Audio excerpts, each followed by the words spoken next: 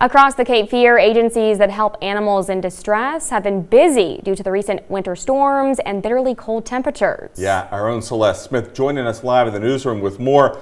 Hi, Celeste. I guess best question, which animals are being impacted the most?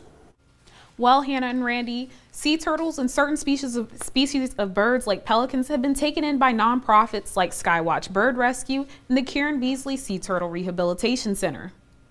Many of the animals being taken in this winter are being treated for cold stunning. That happens when they're unable to escape cold water or air, creating a condition similar to hypothermia. The executive director of the Karen Beasley Sea Turtle Rehabilitation Center says the winter storms have blown more sea turtles inland, which has them seeing an increase in the number of turtles needing help. Some of them just kind of get trapped near shore, or they're up foraging in the estuaries where it's warmer, and then all of a sudden it starts to get too cold for them.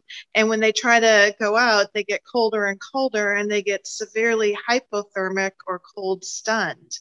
Skywatch Bird Rescue has also seen an increase in birds in need of help due to the cold weather. They kind of end up in weird places, like people are finding them in their backyard or in their driveway or the side of the road because they're flying around and literally just run out of gas and come down wherever they come down.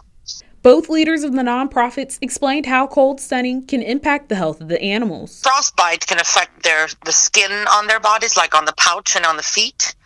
And so they have this trifecta of problems where they're in pain, they're exhausted, they're extremely hungry, extremely starving. They stop eating, their heart rate slows down, their respiration rate slows down.